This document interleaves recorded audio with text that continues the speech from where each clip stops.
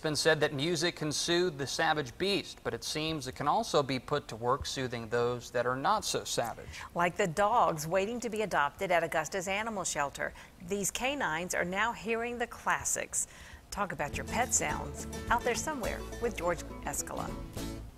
At Augusta's animal shelter, you're going to hear some barking, but also Bach and Beethoven. Crazy, I know, it's amazing. Amazing and classical music, that is. The pups at the pound now hearing the pacifying sounds of symphonic music.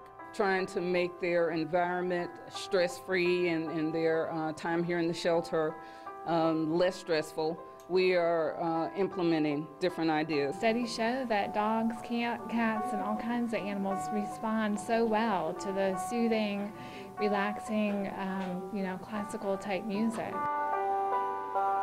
The music isn't very loud, it's in the background. That's because dogs' ears are way better than humans. And though it just started Wednesday, the pets seem to like what they hear. We are seeing a difference already. Donations and volunteers handle the costs. CDs are used.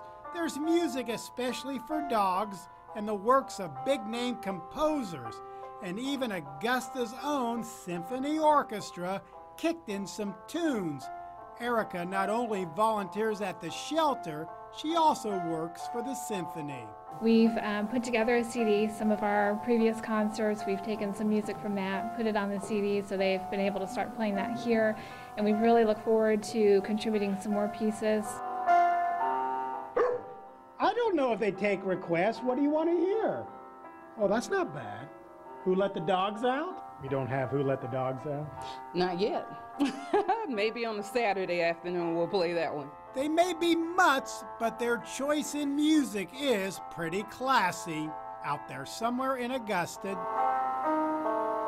George Eskola, WJBF, News Channel 6. That's nice. It's pretty sweet.